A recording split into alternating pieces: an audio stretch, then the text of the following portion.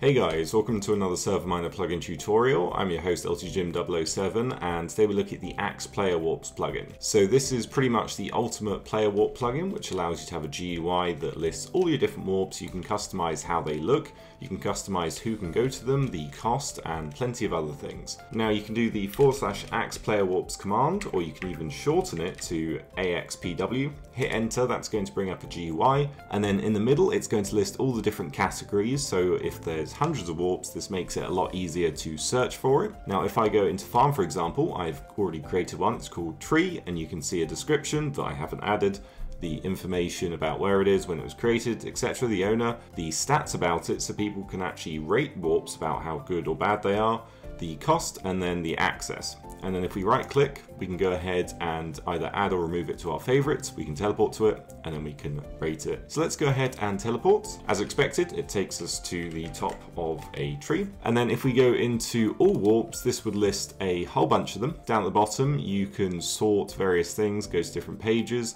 and even search for them if there are so many that you don't want to flip through all the pages. There's one called Rock I created, and you can see this one costs 10 experience. It is still public and it hasn't been rated yet. And there we go. I have teleported to the other warp I created. So it's as simple as that to use as a player, but let's go ahead and create one of our own. Now if we do AXPW help, this is going to show us all the commands, and all we really need to do is the create command. So we're going to call this one PvP maybe, and then we can go ahead and do the edit command, followed by the name of the warp, so PvP, and it's going to bring up this GUI. So first of all, we could set a description by hitting left click or right click to remove a line if you make a mistake. You can flip through the categories, so let's select PvP for this one. It shows you the location, which you can also update, which is pretty nice. You can change to various statuses, and you can see there's a whitelist, private, and public, and then down here you can add players to a whitelist or blacklist depending on who you want to be able to come here. And then the price, so this is where you can hit, for example, shift left click and then put a price, maybe 100. Now down at the bottom, this is pretty handy. If you do set a price for your warp, it will be stored in the GUI and then you'll have to withdraw it by clicking this button. So top left, there's a delete warp button. That's pretty self-explanatory. And then down at the bottom left, there's the transfer ownership. So if we go back into all warps, you can see here is the PvP one, and you can see it's currently my head. Up here, you can change the name and the icon. If you want to change the icon, click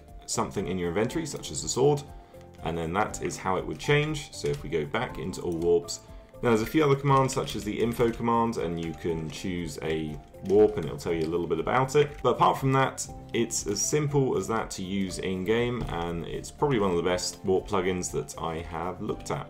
So here we are on the SMPitney control panel. You can see there's a few YML files. The config's the main place you want to go into. So we've got the prefix, a database you can set up, then we've got the various aliases for the command, and then default material, so we saw it was a player head, and then the teleport delay, which you can bypass if you have this permission. So I was OP and that's why we didn't see it. And then max lines in the description, all the categories so you can create some more or change them. If we go back, there is a currencies.yml, and this is where you can use other currency plugins. So Vault is probably the main one, but if you have any of these, you can use those as well. Here we are on the Spigot page. You can see it's updated from 1.18 to 1.21. There is a handy wiki link and Discord if you need any help or have suggestions for the plugin. So overall, it's a really easy to use plugin, but it has a ton of features and I would definitely recommend it. But if you need a server to host it on, check out ServerMiner.com for the best and cheapest hosting around. That's it for me. Subscribe, like, comment, and I'll see you next time.